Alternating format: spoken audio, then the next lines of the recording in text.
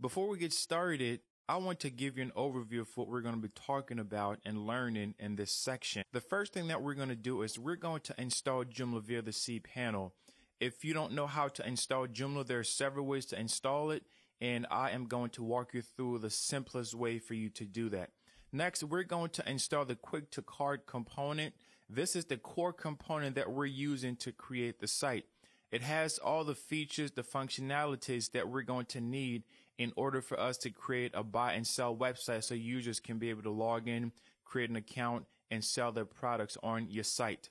Then next, we're going to be installing the Helix 3 framework. Now, this is one of my favorite frameworks to use to create custom websites with Joomla.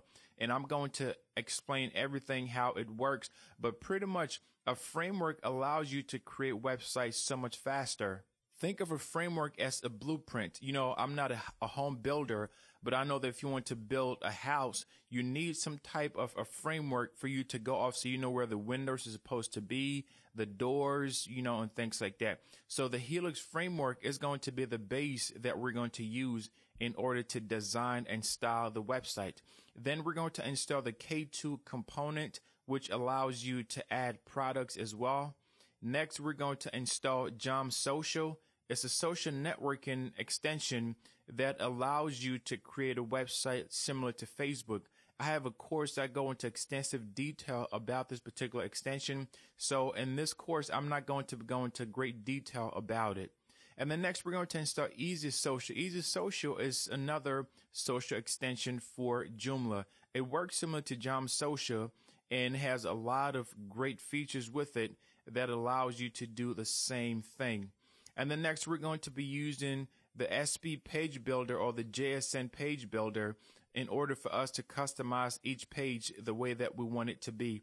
It's very simple, very basic. It's just drag and drop, and you're going to love it and see how easy and simple it is for you to create and customize your pages the way that you want it to be. And we're going to next create the site menus. You know, the site menus are very important because when people come on your website, they need to be told where to go and they need to find things easy and fast. So you don't want to complicate things. I'm going to show you how you can be able to create basic menus that shows people where they need to go, what they need to do, and how they can navigate the website. Because when people come on your website, if they don't find what they're looking for in the first few seconds, then they get frustrated and you can end up losing very valuable customers. And then next, we're going to create a template for the vendors on the front end. Now, as the store owner, you have access to both the back end and the front end of the website. So what we're going to do is we're going to create the back end for the admins, for the vendors for the site. So whenever someone creates an account and they log in, that is going to be their dashboard. It's going to be very simple, very clean, and very basic.